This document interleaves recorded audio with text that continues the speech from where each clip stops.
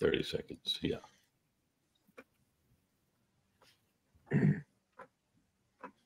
Hello, everyone. Welcome to the Revolution 250 podcast. I am Bob Allison. I chair the Rev 250 advisory group. We are a collaboration among about 70 groups in Massachusetts looking at ways to commemorate the beginnings of American independence. And our guest today is Dr. Jonathan D. Sarna, who is a university professor, as well as the Joseph H. and Belle R. Braun Professor of American Jewish History, and also director of the Schlosterman Center for Israel Studies at Brandeis University. Thank you so much for joining us, Professor Sarna. I'll call you Jonathan. Really a pleasure to be with you. Professor Sarna.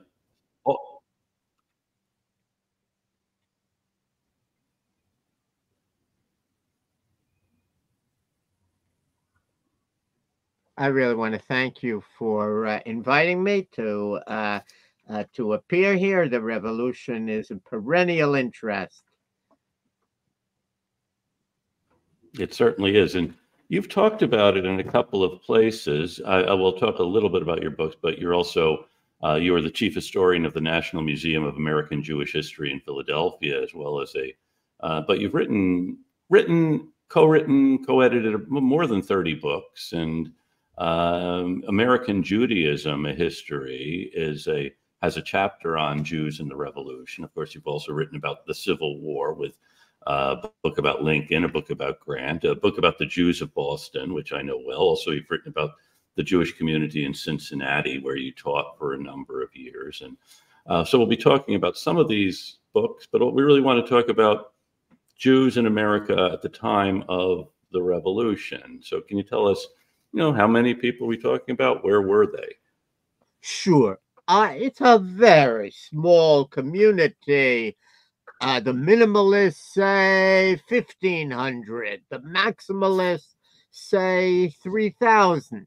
We're talking about far fewer than 1 in 1,000. But what's very significant is that they were not distributed across the colonies. They basically were in port cities. So Savannah, Charleston, Philadelphia, New York, Newport, and then Baltimore and Richmond are really formed as Jewish communities just in this era. But the historic colonial communities are those 5 port cities. And in each of them, including Philadelphia, there is a significant Jewish presence. And certainly as supporters of the revolution come to Philadelphia, often from other places, they naturally interact with Jews. And for a brief time, Philadelphia becomes the largest Jewish community in North America because Jews from New York and Jews from Savannah and elsewhere gravitated towards Philadelphia.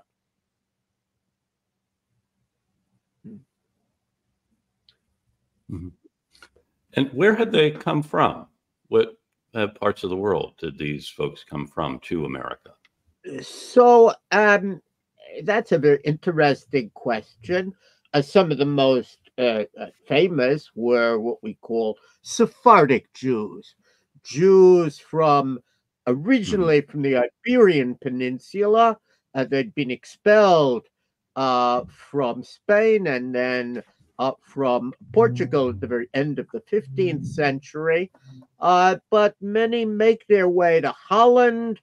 From there, some come to the Caribbean, and also some come to North America. But by the time of the American Revolution, we also had what are called Ashkenazi Jews, Jews from the German lands.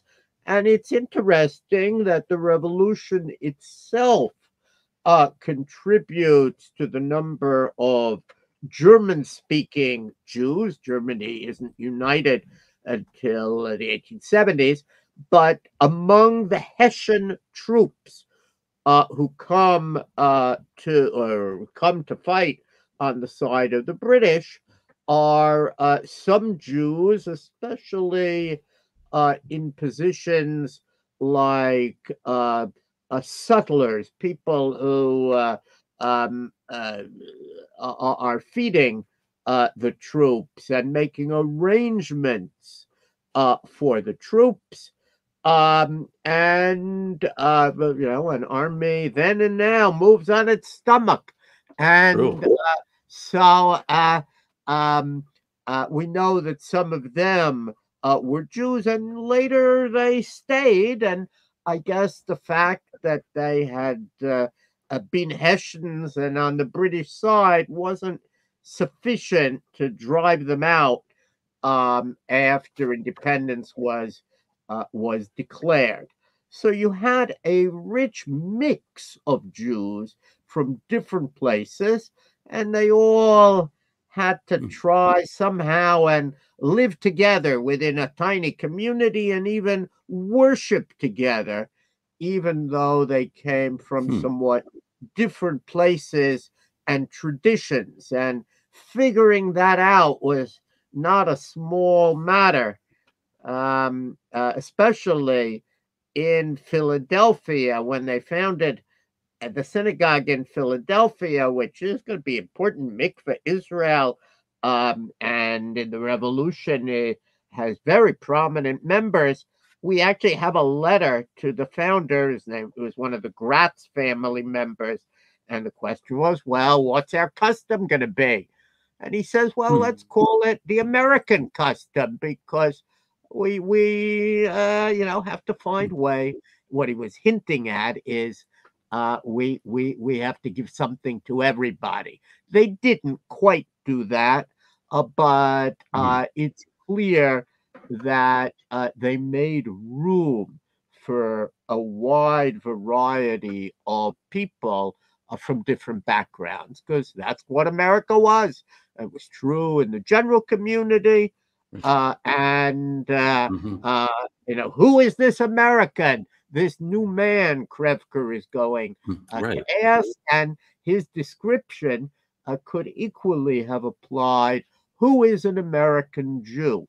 And that they came from all these different places, married one another, and had to create something that hadn't been seen before. Interesting. Very interesting. And of course, now our minds are very much on Israel being at war, Jews fighting, and you mentioned Jews being part of the Hessian forces. What about serving in the American army? So we know of about 100 Jews who serve in different capacities. There seems to have been a group of Jews, and they were known as Jews in Charleston, which was a significant community. Um, they What's important, I think, is not just the Jews fought, although they were very proud later of having shed blood for the revolution, but in America, Jews could move up on the basis of their merit. And we know there were Jewish colonels and other Jews who moved up in the military. That was not true in most of the world, because there was a taboo on how could a Jew give orders to a Christian. Even the British Army didn't allow them to move up at that time. And of course, where the majority of Jews lived, which was in the Russian Empire at that time, they were basically cannon fodder, not allowed to do anything of authority, which helps to explain why Jews in the Russian army tried to evade military service. They weren't allowed to serve the way others were.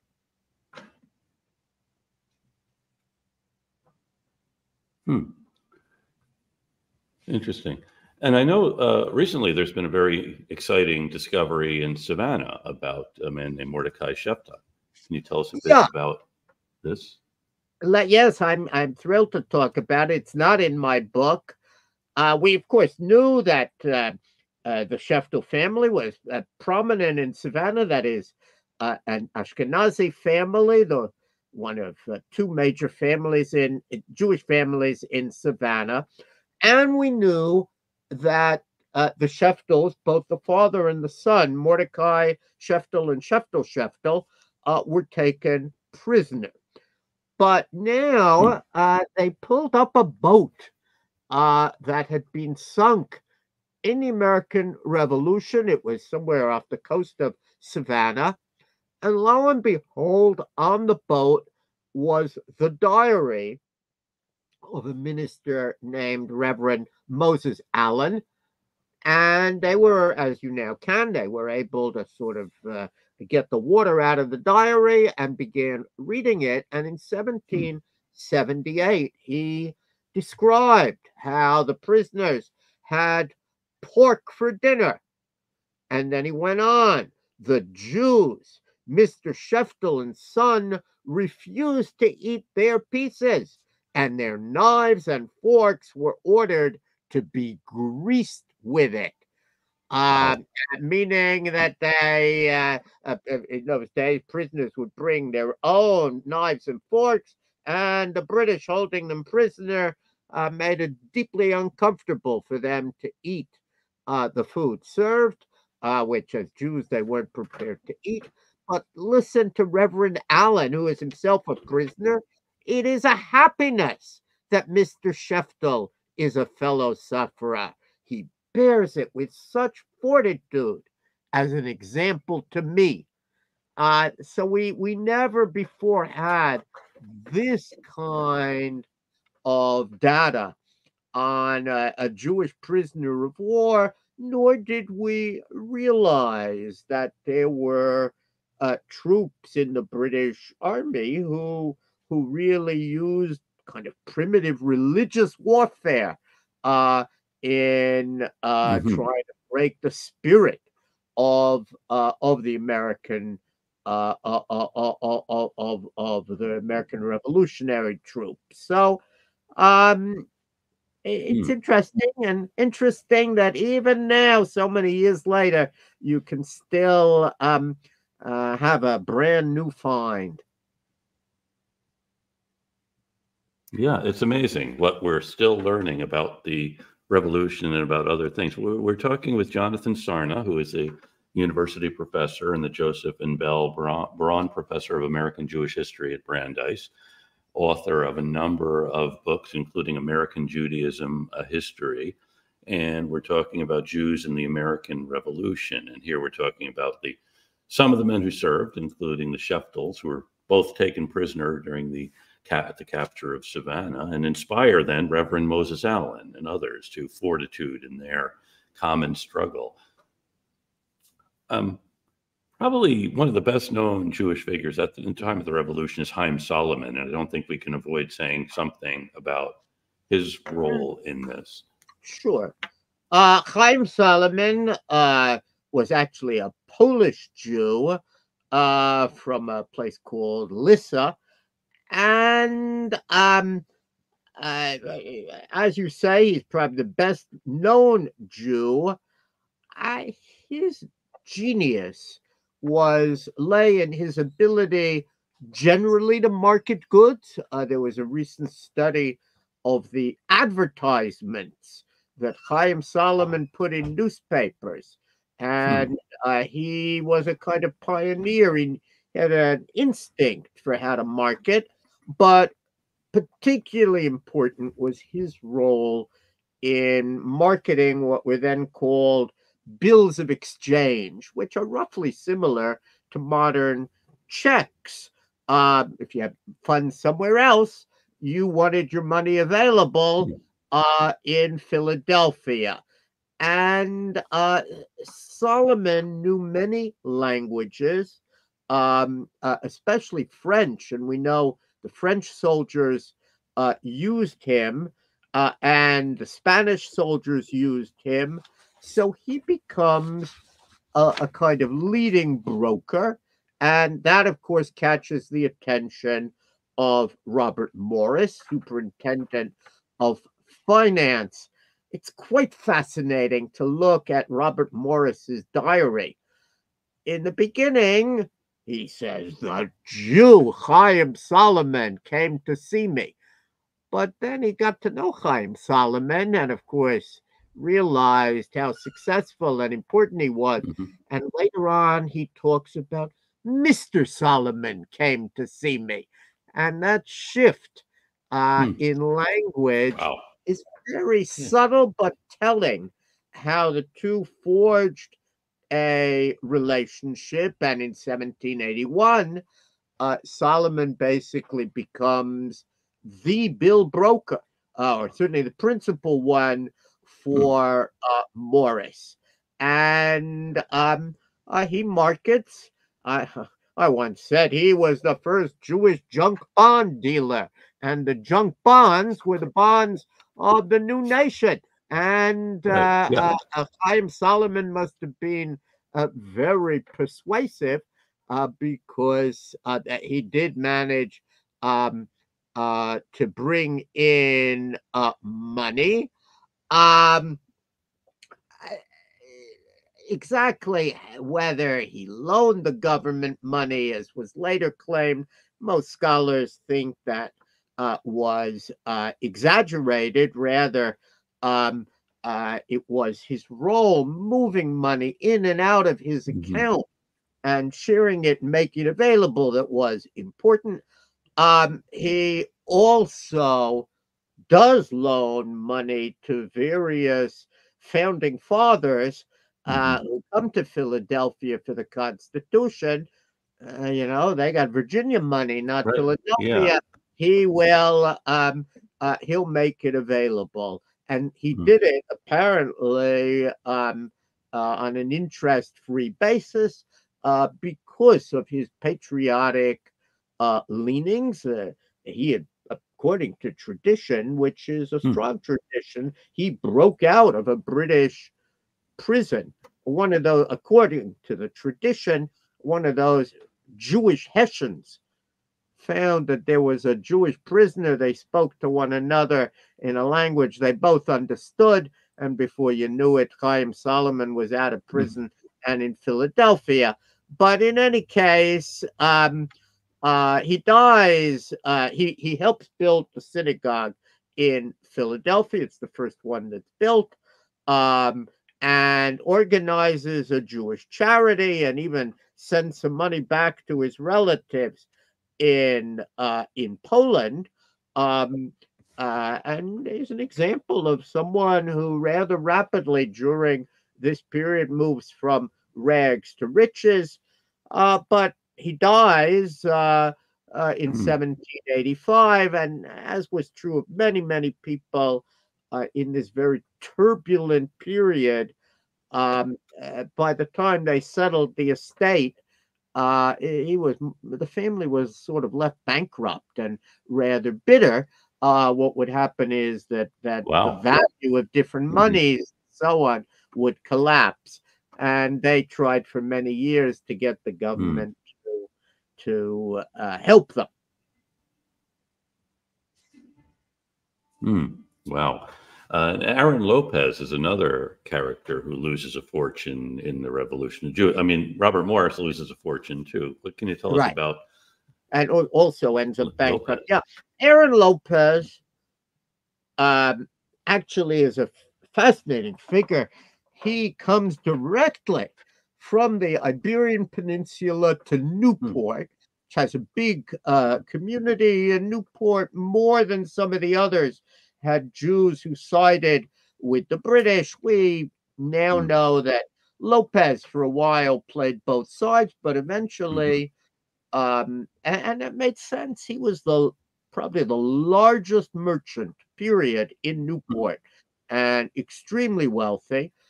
During the Revolution, he leaves Newport I think he comes to Leicester. He comes to Massachusetts, and we have a remarkable letter in which he describes what he's been hearing of how the people of Newport were treated during the British occupation of Newport. It wasn't pretty. Um, Lopez loses a lot of money. After the revolution, he's making his way back to Newport to try and rebuild, and he drowns. Now, that's good for historians because there are huge numbers of Lopez papers which were put together to try and figure out who owed what to whom.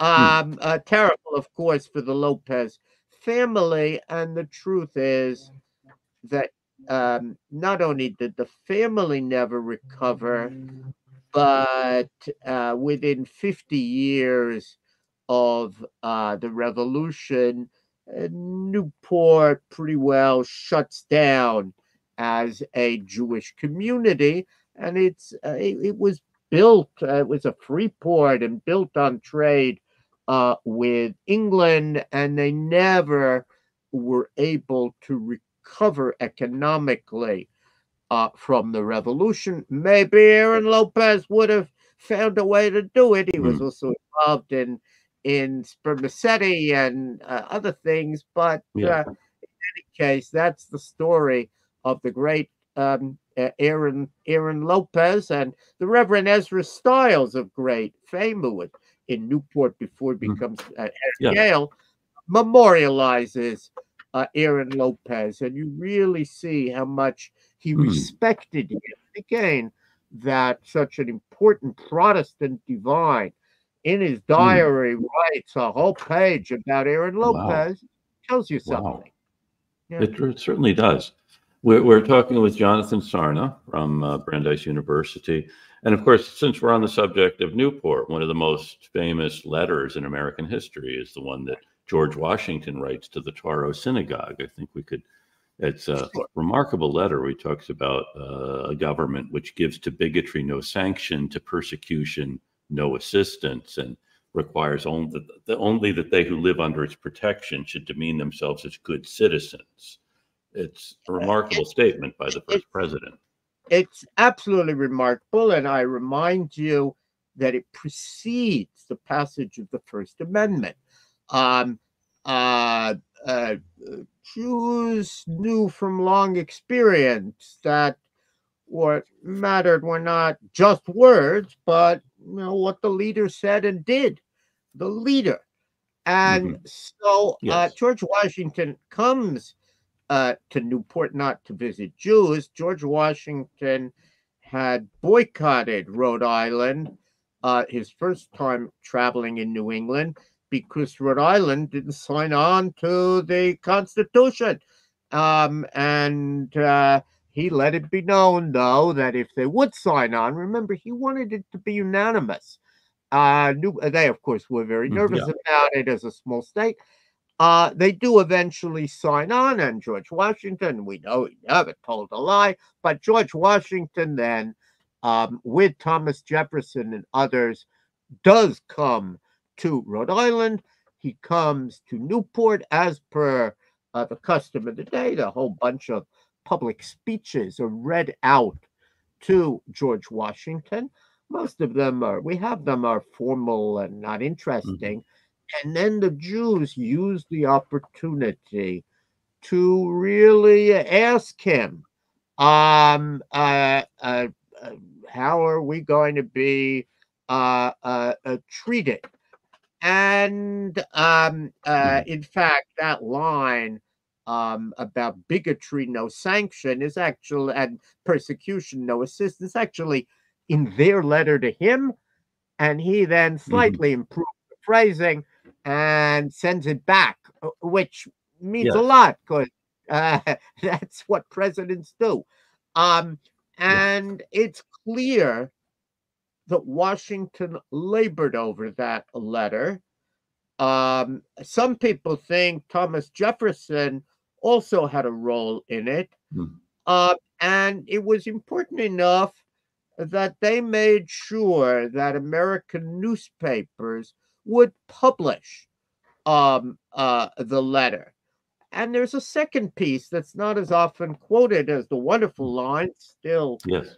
worth reading, that you did, but he also talks about toleration. And he Hmm. says it's not just toleration in America. It's an inherent natural right, religious liberty. There was no place on the planet that Mm. said religious liberty is an inherent natural right. And that was hugely important because if it's toleration, well, today we tolerate you, and tomorrow we stop tolerating you. We change the law, which happened to Jews all the time. If it's an inherent Yeah. It's natural now no more right, the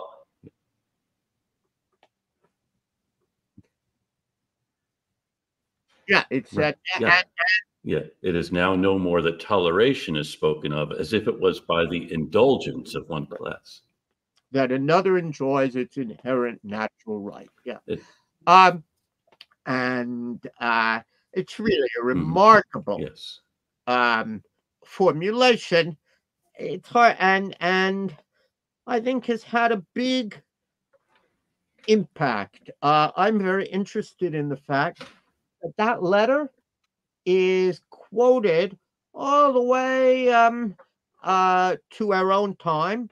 Mayor Bloomberg quoted it when he allowed a Muslim chapel to be opened at the site of 9/11, what was called Ground Zero. He cited that letter, and you can find it Mm. cited over and Yeah. over Yeah. as what we aspire Mm. to in America. Right. Um, and I mean, Washington wrote a great many letters to different groups, but I think there is a general consensus Mm. that this was the most important one, with implications for religious liberty forever after. Definitely is. And he goes on to talk about that they had addressed, by the way, Moses Seixas, who was one who presented the Jewish community. He also was there for the Masons. That is, he was with both of these Right. delegations greeting the Right. The president. Masonic letter is not interesting, but it is No. interesting that a Jew, um, Mm. uh, Jews brought Spanish Rite Masonry, I think, to Newport, and it's interesting. In Europe, often Jews were excluded by the Masons, but in America, you had a great many Masons who were Jews. There were places that didn't admit Jews and debated it in the 19th century. But as you say, Moses Seixas, whose brother was we call him the Chazan, he was the minister in New York and late Philadelphia, and then again New York. So this was a very well connected family, and descendants are still with us today.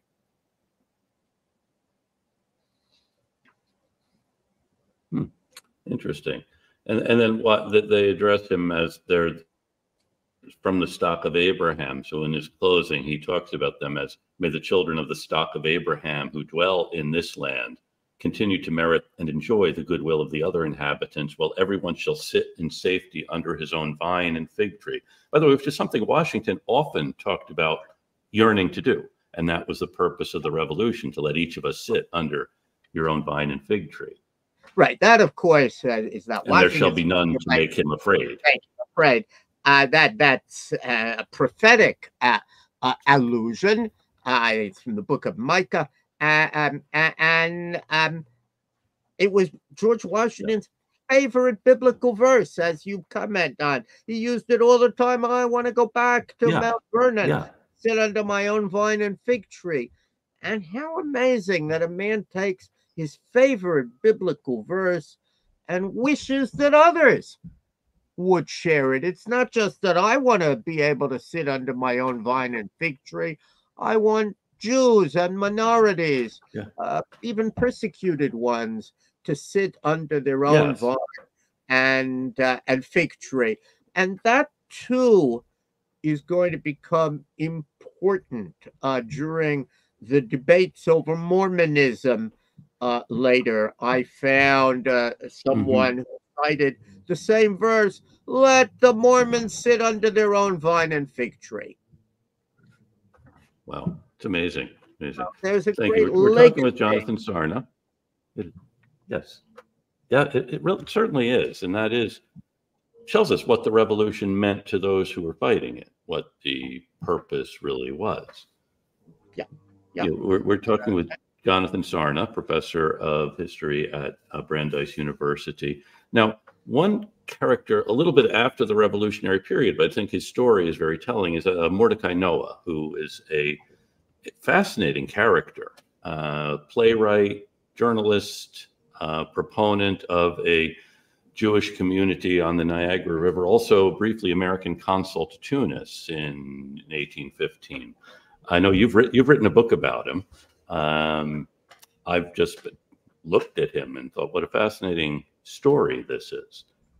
And he is, although he's born just after the revolution, 1785. It's clear that he feels, well, thanks to this revolution, I can be both an American politician and a Jew. I don't have to choose between my identities. I can be both. And he is, in his day, probably the most prominent Mhm. American Jew. He speaks out. He's a newspaper editor. He writes plays that are widely performed and so on. Um, and is in both worlds. Um, there, it's interesting. He's of course recalled from Tunis, and it's perfectly clear, as I say in the book, he was actually recalled because the government wasn't happy with the way he handled a hostage release. It sounds very contemporary. They thought he overpaid.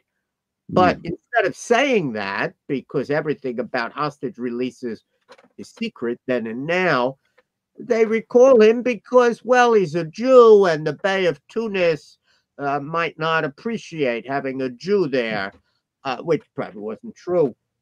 But there was a storm when it Mm. when James Madison, I think it was Madison, issues Yes. that, and not only does Noah write a whole protest, but there are other protests by Jews, and they quote George Washington's letter. Yeah. I thought you said bigotry, no Hmm. sanction, persecution. What difference does it make if he's a Jew or not a Jew? Hmm. And the administration has quickly to backtrack. No, it had nothing to do with that. Yeah. We recalled him for what we considered to be cause, but never again, to my knowledge, is an American diplomat officially recalled because his religion wasn't comfortable to the foreign country.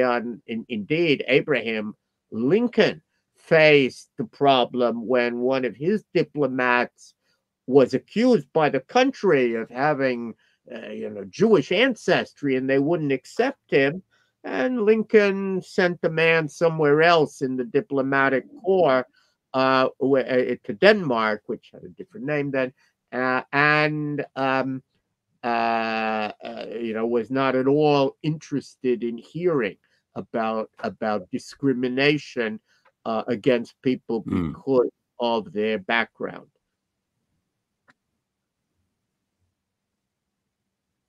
Mm. Interesting. We're talking with Jonathan Sarna, professor of university professor and the Joseph and Belle Braun Professor of American and Jewish History at Brandeis. And I wonder if we could talk a little bit. We've talked a bit about the impact that Jews had on the revolution. What about the impact of the revolution itself on Jews or on Judaism, on its practice, or on the Jewish community beyond the borders of the United States or within the borders of the United States? And I have to say that I think the impact on Jews is more important even than the impact that Jews had. It creates new norms.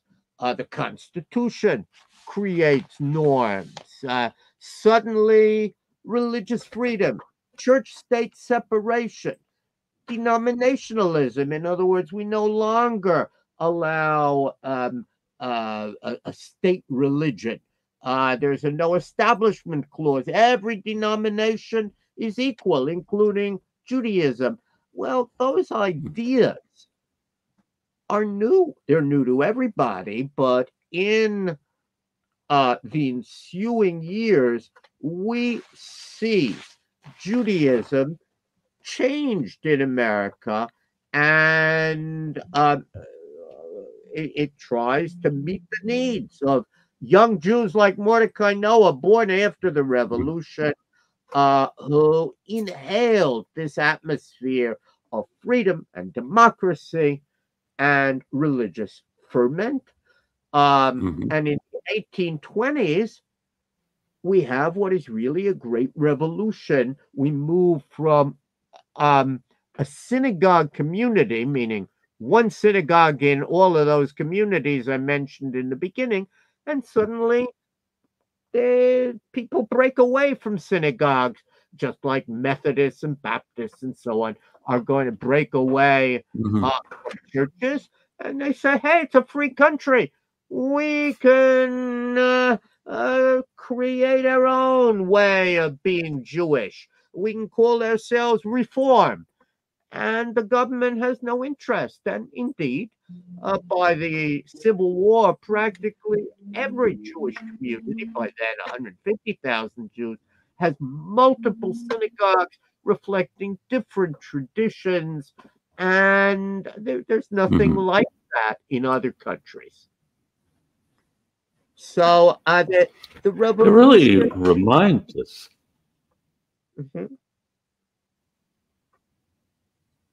Yeah, it's the revolution really reshapes Judaism. Yeah.